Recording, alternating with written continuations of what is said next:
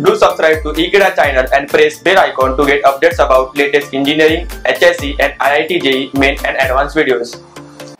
Hello friends, in the last lecture we have studied the type of reaction 1, that was the combination reaction, and now we are going to study about the type of reaction 2 for a redox reaction. In this case we are going to learn about decomposition reaction. So let us see what is decomposition reaction. So before understanding the meaning of decomposition reaction in a redox reaction, we should know what is decomposition actually.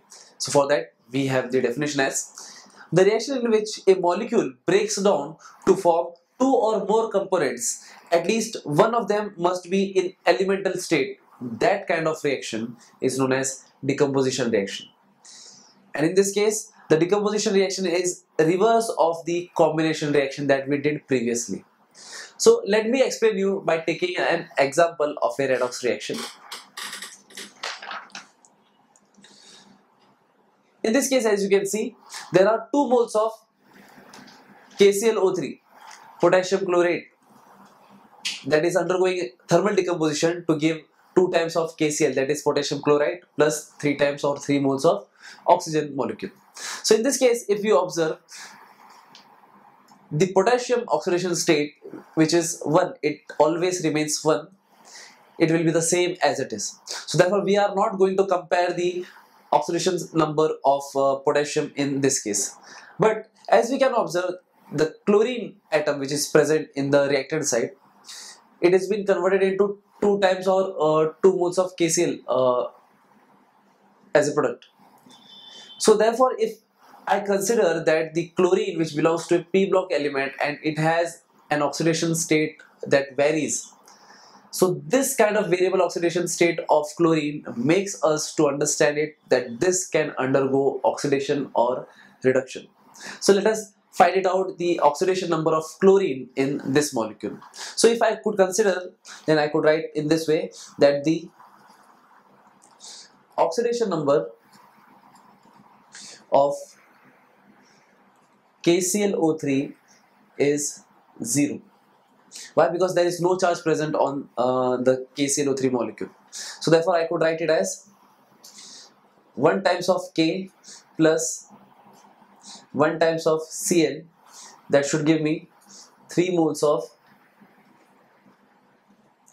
oxygen, and ultimately the overall value or overall oxidation number is 0 for KClO3. So in this case, as we know that the oxidation number of potassium is 1, so I will write 1 into 1 plus, in this case the chlorine atom which has a variable oxidation state, and we have to determine the oxidation state of chlorine, so we will make it as X plus 3 times of oxygen has an oxidation value of -2, and ultimately I'll get the value of X as 6 minus 1, that is 5. So finally I could write a statement as the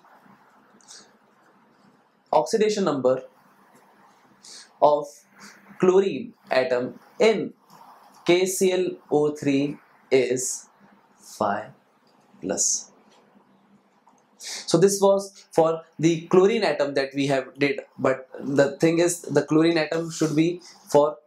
So in this case we have determined the oxidation number of Cl in KClO3, but the second oxidation number that is for chlorine in product is also remaining, so we will determine that too.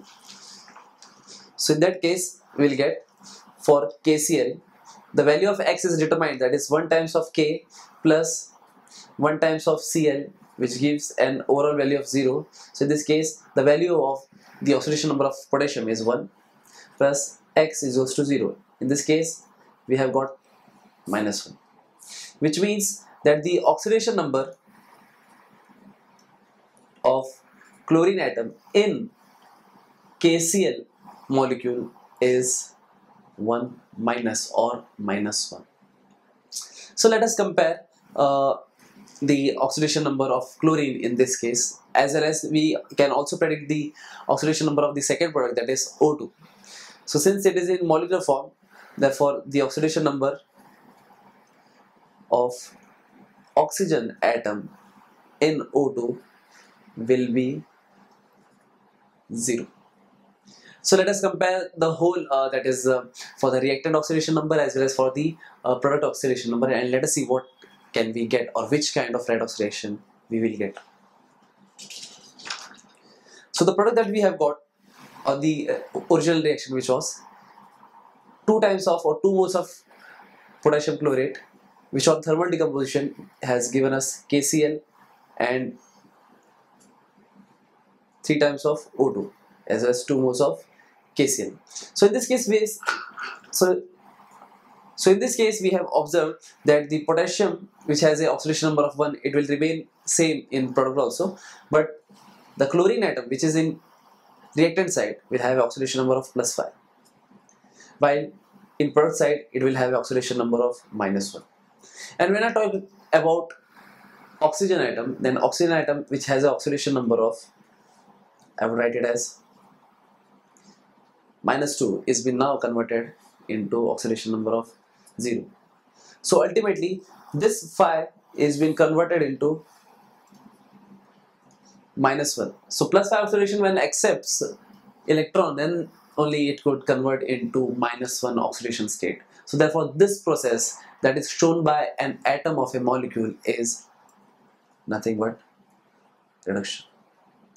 But while if I talk about oxygen atom, which has oxidation number of -2, it has been converted into 0. So it means the electron has been lost from that atom, and hence it has been converted into 0 oxidation state. So this kind of reaction is said to be now oxidation.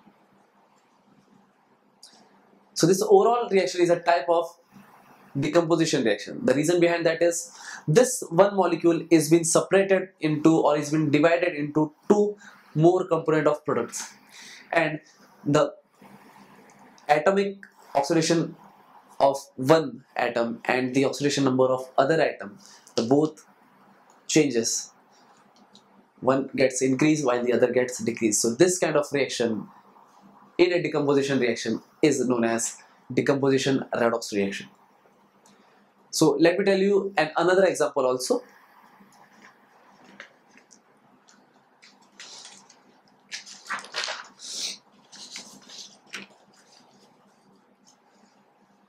In this case, I have used a water molecule which is going under thermal decomposition to give a hydrogen molecule and O2 molecule. So I'll give you directly a glimpse about this. This hydrogen molecule, as you know, that already has an oxidation number of +1. While in case of oxygen, it has an oxidation number of -2 or 2-. While in case of product, it gives me an oxidation number of 0. While in case of O2, which is also giving me an oxidation number of 0.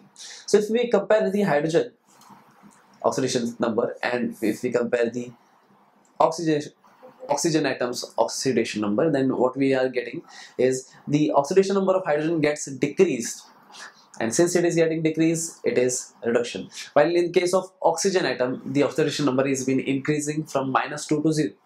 So this is known as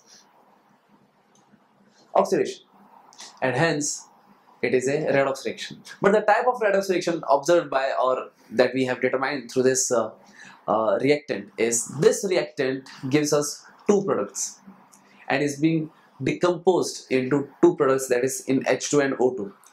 Since this kind of decomposition reaction where it gives a kind of redox reaction by the atoms of a single molecule, 2 different atoms of a single molecule, this kind of reaction is known as decomposition reaction. So I hope you have got an idea that what is decomposition reaction. So please share this video with your friends and don't forget to subscribe Ekeeda channel. Thank you so much.